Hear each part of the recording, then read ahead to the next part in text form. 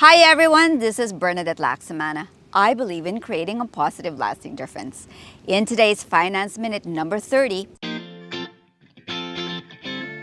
let's talk about the goals that you are setting. If you Google SMART goals, you will get 290 million hits. It is the best way of setting goals. But I'm not going to talk about that. What I'm going to talk about are what the 4 extra steps are that you need to add to make your goals into reality. The first step is to imagine the type of person that reaches that goal. Visualize that person. What personality or characteristics does this person who's achieving this goal possess?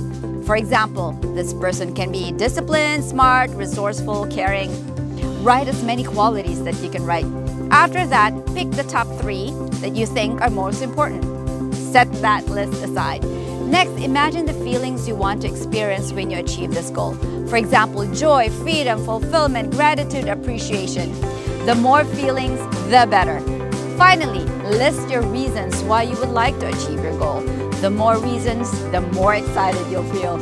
Finally, imagine you're being the person you listed on step 1 and you're feeling the emotions you listed on step 2. And then you see the person why you want to achieve these goals. What actions can you take today that will move you closer towards your goal? Wow, wouldn't it be great if you kept doing this weekly or even daily? Imagine the possibilities you will be creating. I know for sure that doing these will make a difference. Take these actions and then let me know what happens. Talk to you soon.